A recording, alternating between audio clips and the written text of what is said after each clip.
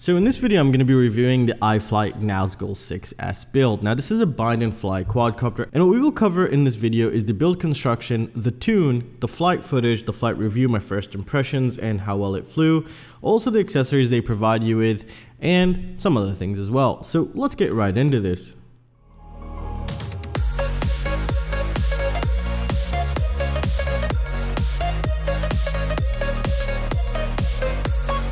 Now, this quadcopter comes in two versions. We have the 6S and also the 4S version. This is currently the 6S version, and I personally think this might be one of the best 6S BNFs out there currently.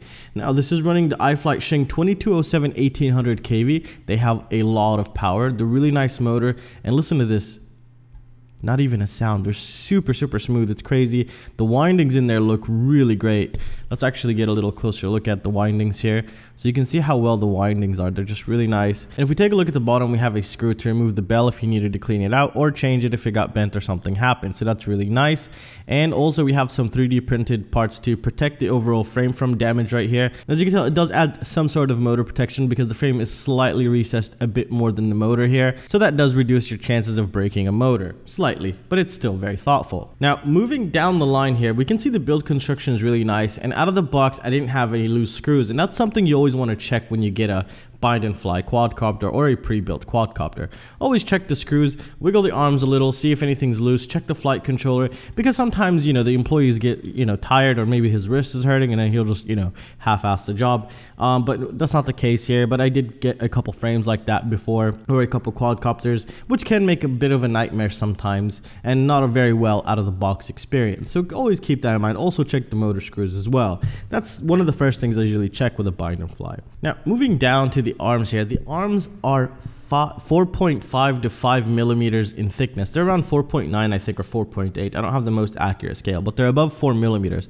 So this will take quite a lot of damage, and that's something really great you want. And there is not a lot of flex, so you're using really great carbon. Now, if we take a look at the bottom, you can also fly this bottom mount if you'd like to. You can just fit a strap right under the ESC here, because everything is very well spaced inside on the build. And you can easily do that if you wanted to. And as you can tell, they've even added some more extra 3D printed parts to protect the frame from landing, so it'll stay in pristine shape, which I find really nice and very thoughtful here. Now, if we take a look on the inside, this is their budget 6S ESC. It's a really great ESC, and what they've done also is they've added a low ESR capacitor in the back right here.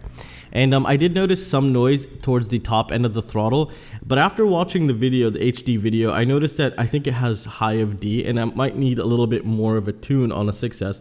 6S quadcopters are a little bit harder to tune. That's why they're not really recommended for beginners, because they can be a bit more difficult than a 4S to get it working properly.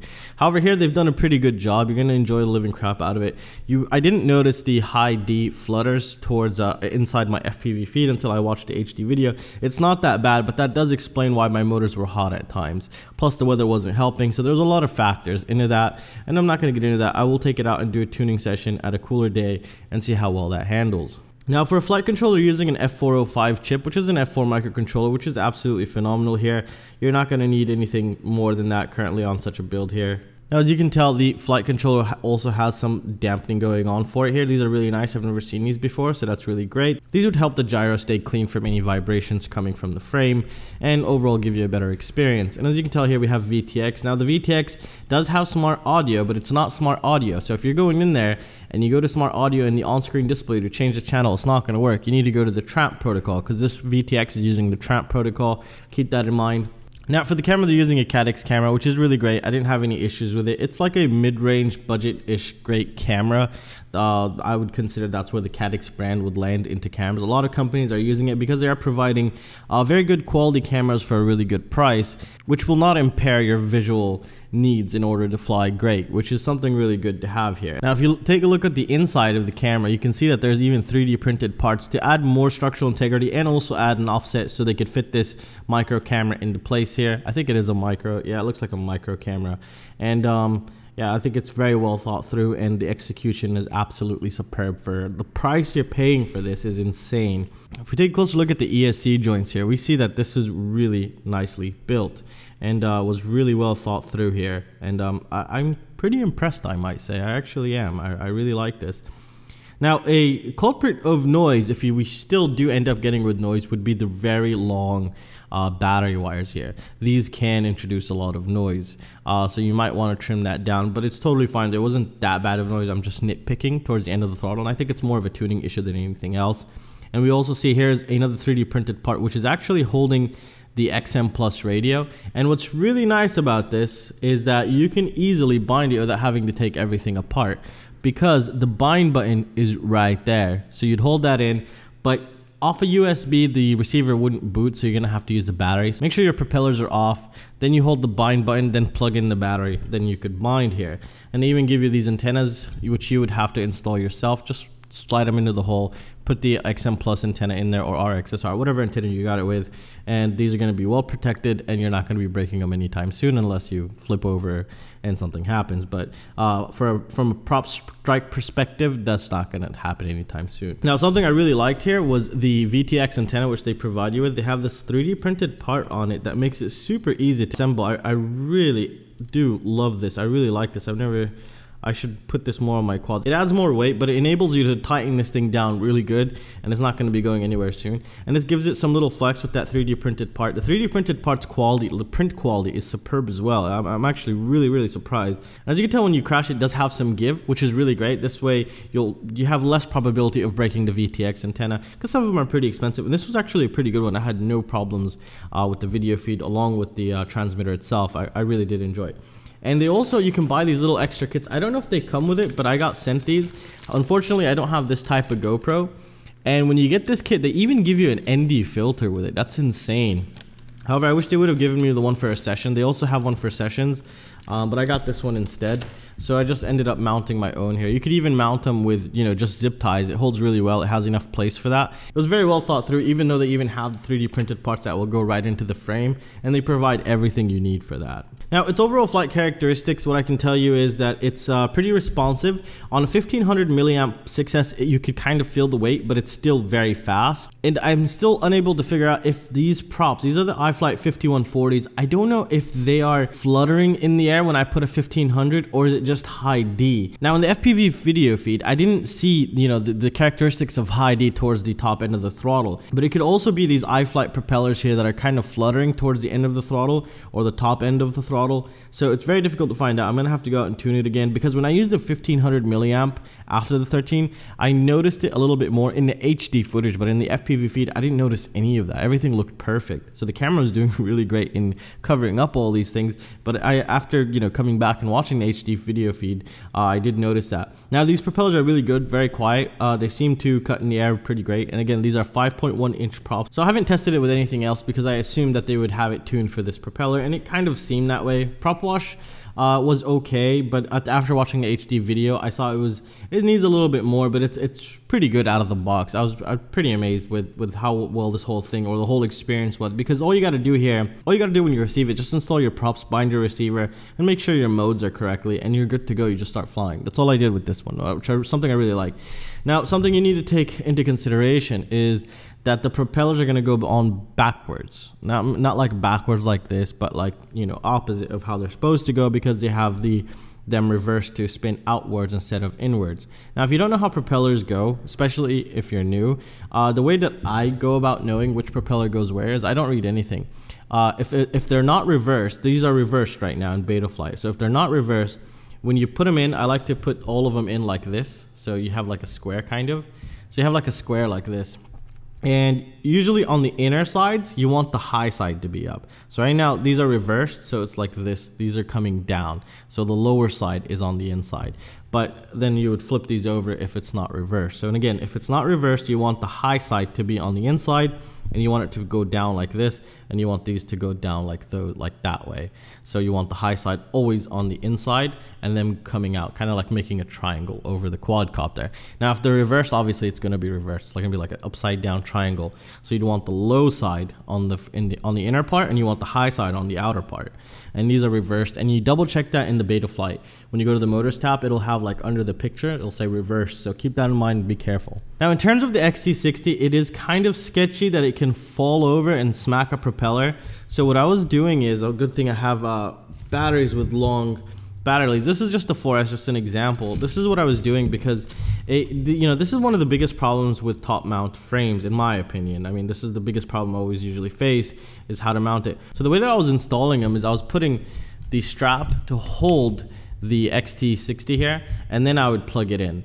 And that would, reduce the chances of it actually. This way, there's no way in hell you'd fall and cut either the battery or the Xt60 coming out from the board here. So it'll reduce your chances of a really big problem. So keep that in mind. If you have shorter, you have to get creative at times. I wish there was a better solution for this right now. They also give you this anti-slip sticker here, which I recommend you add. It really does help because carbon fiber is pretty slippery. As you can tell, I can't even move this, well, as long as you have pressure on it. So it's really great here. And if these get dirty, just wipe them down with a wet cloth and it'll be good.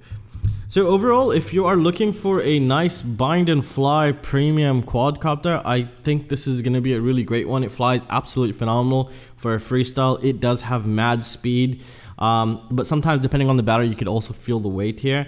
But it is like flying a high KV 4S mid-weight build. That's the way I could put it. Efficiency could be good. I think you can get 4.5 minutes of flight time if you're cruising. And again, the overall execution, I have nothing to complain about. And if you have something to complain about, let us know down in the comment section. The motors are insanely smooth. I mean, they're just really nice. And the 2207 size is a really great size as well. And they provide with everything you could possibly need here. And I'm gonna leave you guys in the field when I took it out. Now I might be saying a lot about the prop wash, but there was some prop wash, but I couldn't see it in the FPV video feed. But then again, I'll let you guys watch it, you check it out. And let me know if you'd be interested in one of these down in the comment section. And I'll have some coupons also for you guys. And don't forget to check the links down below. And I'll see you in the next one. Peace out, guys. All right, so this is my second flight now. I've put a 1500 milliamp 6S in there. And excuse me while I'm speaking, I might screw up here and there because I'm paying attention. Now the tune still looks good. There's a little, it's a bigger battery, that's why, so it's okay. Let's just give it that. Feels really light for a 6S build. It feels crazy. It feels like I'm flying a 4S high KV right now. That's really nice. Yeah, I felt the weight right there with the other battery. First flight I used a 1300 milliamp 6S. Right now I'm using a 15. I want to see its efficiency right now more than its power. So I want to see how long it'll actually last for with a couple tricks here and there. I'm not going to go too aggressive because I don't want to break it just yet. And I need to get the review in, get a feel for it, see if anything happens to it. The motor's really great. The tune on it is good also. The prop wash handling is really great, but then again, I'm using special propellers. I'm using the iFlight 5140s. They're really thin, and I think if you go on more aggressive prop on this, you do have a higher probability of possibly burning the motors, because they are getting somewhat hot right now, but the weather again isn't really helping. It's like 37 degrees right now. So it's really hot. There's a bit of noise towards the top end. I've noticed this on a 5S and the 6S. I've also ran it on 5S to do pre-flight checks here. It's really fast, really responsive. But right now it's just really heavy because of that 1500 milliamp. So, nice. Let's see prop wash. Oh, it's okay, it's good. Let's do a hard turn. That's nice. So the responsiveness, what I say, if you're going fast, I would give it like a 7 out of 10. You still kind of pull back a little before you can, before it goes to the direction you want it to go here. So right now, let's just see. Oh, it's okay, it's good. But then again, this is a heavy battery right now. But I must say, I'm really impressed with this 6S BNF here. Really nice. Very smooth. It's not, it feels a little bit loose when you make turns. Like it's not drifting because of a bad tune. Just I think the way that it's tuned, it feels much smoother than like a racing tune. So you can kind of feel it drift here. We've been flying for 2.5 minutes here. All right, let's take it easy. I want to see how long we can fly with this.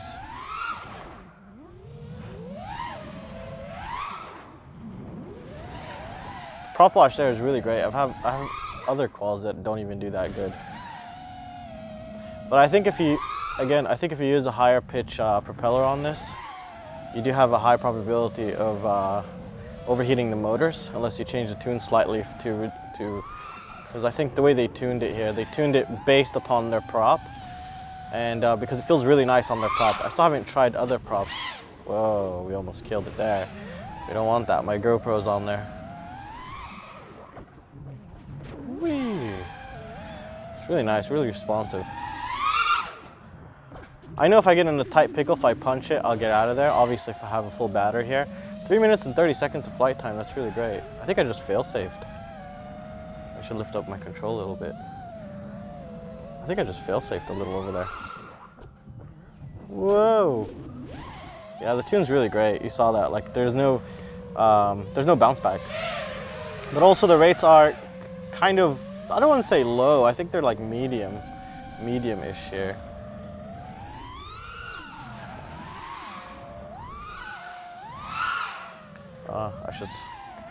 This is an efficiency test, and I keep punching out. Always towards the end of my battery, it just keeps punching out, which is not a good thing.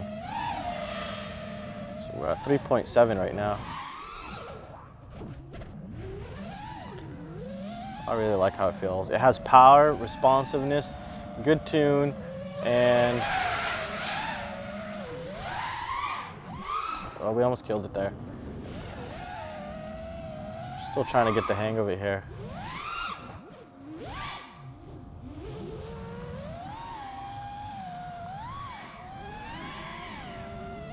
So you can feel the weight on that corner. So when I make a turn here, you can kind of feel the weight. But then again, the battery is I don't want to push too much on the battery here because it's right at the end. I think the current is not set up correctly. I don't think that's the correct current here. And there's also something very important to take note of this, which is that it comes with the propellers reversed. So be very careful. So make sure you put them reversed. If you don't want that, you have to change it inside Betaflight. I think they should have put a bigger warning for that. All right, that was a good flight.